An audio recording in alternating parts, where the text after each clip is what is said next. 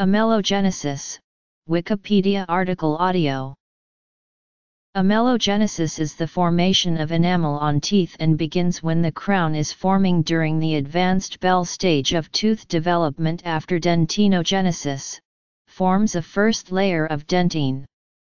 Although dentin must be present for enamel to be formed, ameloblasts must also be for dentinogenesis to continue.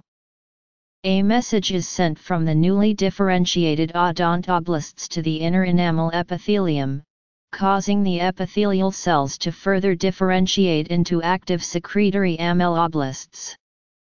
Dentinogenesis is in turn dependent on signals from the differentiating IE in order for the process to continue. This prerequisite is an example of the biological concept known as reciprocal induction, in this instance between mesenchymal and epithelial cells. Amelogenesis is considered to have three stages. The first stage is known as the inductive stage, the second is the secretory stage, and the third stage is known as the maturation stage.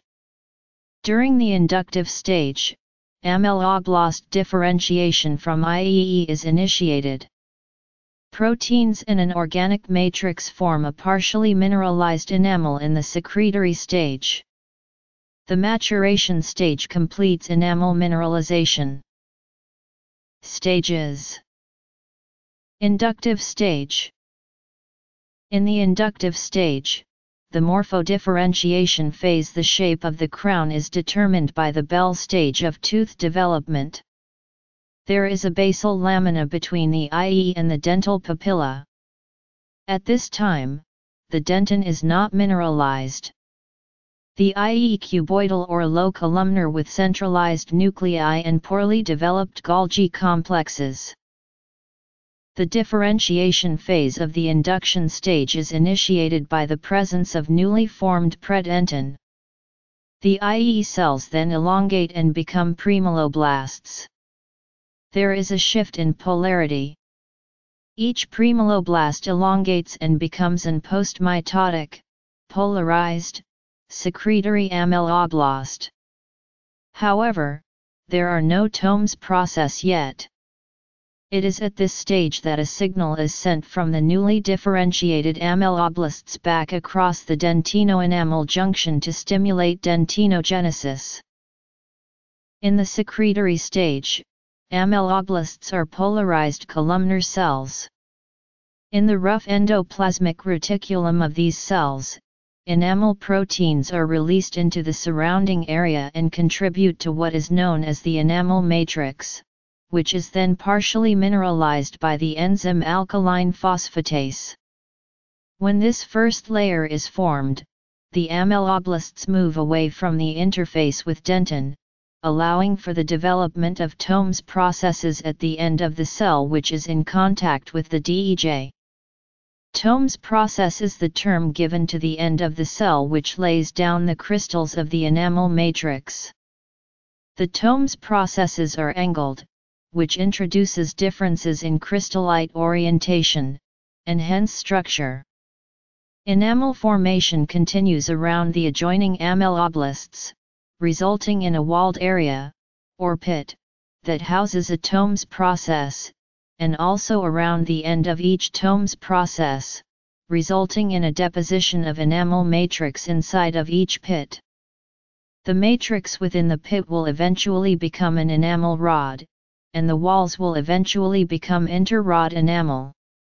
The only distinguishing factor between the two is the orientation of the calcium crystals. In the maturation stage, the ameloblasts transport substances used in the formation of enamel. Microscopically, the most notable aspect of this phase is that these cells become striated, or have a ruffled border.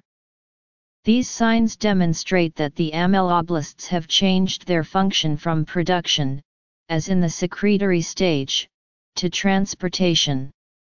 Proteins used for the mineralization process compose most of the material transported into the matrix, importantly amelogenins, ameloblastins, enamelins, and tuftelins.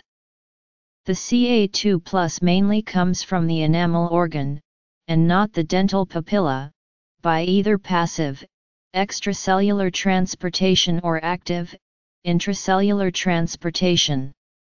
The active route is controlled by ameloblasts, so the site of mineralization can have a tightly controlled climate, including modulation of proteins that inhibit mineralization and concentration of ions.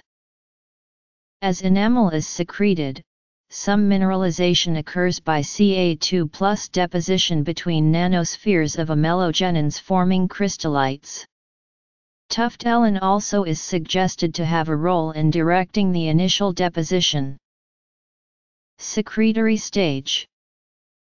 The undermineralist, immature enamel containing long, thin prisms of hydroxyapatite, now matures. As the prisms in the enamel grow in thickness but not length, proteins are removed from the matrix to give more space for hydroxyapatite deposition. Mature crystals are hexagonal and 25x75 nm and can run the whole length of the enamel. The mineralizing enamel becomes progressively less porous. During this process, enamelins and tuftelin are left in the enamel. By the end of this stage, the enamel has completed its mineralization. Enamel mineralization only occurs once. Therefore, after amelogenesis, enamel production has been finalized. This is in contrast to dentin formation, which occurs throughout life. Maturation stage.